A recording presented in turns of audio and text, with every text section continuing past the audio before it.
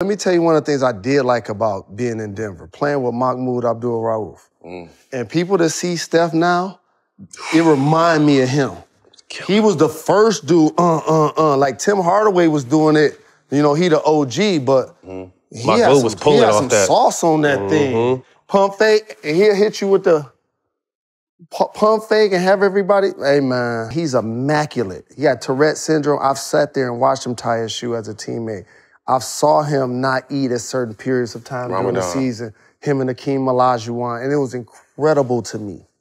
I was like, wow. Like, I was like, I gotta step it up. Definitely one of my mentors. I'm like, he better than me. He more disciplined than me. Like, I'm smoking, I'm drinking 40s. I'm like, I gotta tone it down a little bit. You know what I'm saying? If I'm gonna last. And so I learned that's what I actually take from my Denver experience.